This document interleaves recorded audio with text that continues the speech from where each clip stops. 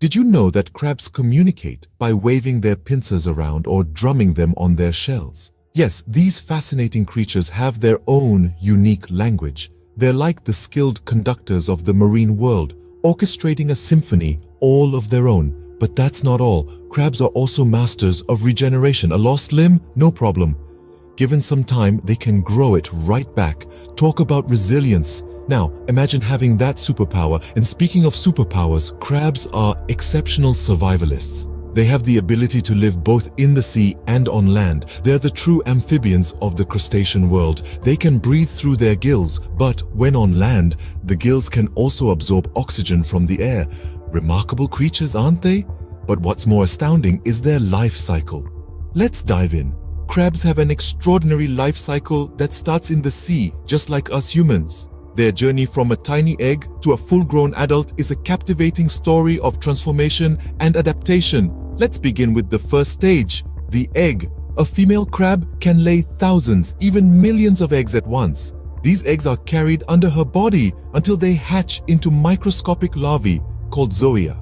The zoea stage is a time of constant change and growth. During this phase, the zoea molts multiple times, shedding its exoskeleton to allow for growth, a process known as ecdysis. But what exactly is a zoea? Picture a creature with a small body, long spines, and a large head. Quite unlike the crabs we're familiar with, these little critters drift in the open ocean, feeding on plankton and other small organisms. Their long spines provide defense against predators, proving that even in the early stages, crabs are equipped with survival strategies.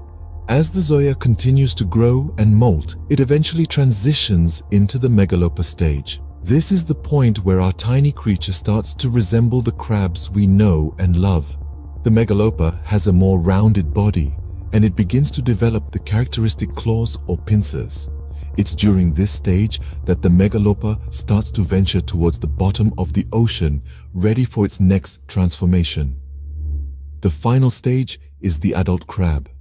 After several more molds, the megalopa finally becomes a juvenile crab, looking much like a small adult. From this point, it continues to grow and mold until it reaches its full size. Adult crabs have a hard exoskeleton that provides protection and strong pincers used for feeding and defense. And there you have it, the life cycle of a crab. From a tiny egg drifting in the ocean, through stages of transformation and growth, to an armored creature navigating the seafloor. It's a journey of survival, adaptation, and resilience. And that's how a tiny egg transforms into a fascinating creature with armored shells and strong pincers. Speaking of crabs, did you know there are over 4,500 species of crabs worldwide? This vast array of species means crabs inhabit an array of environments, from the deepest ocean depths to tropical rainforests.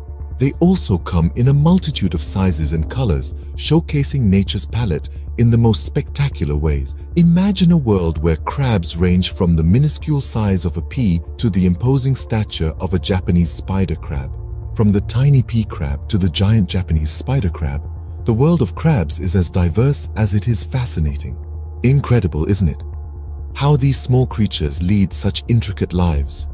From their fascinating life cycle to the myriad species that populate our Earth, crabs truly are a testament to nature's diversity.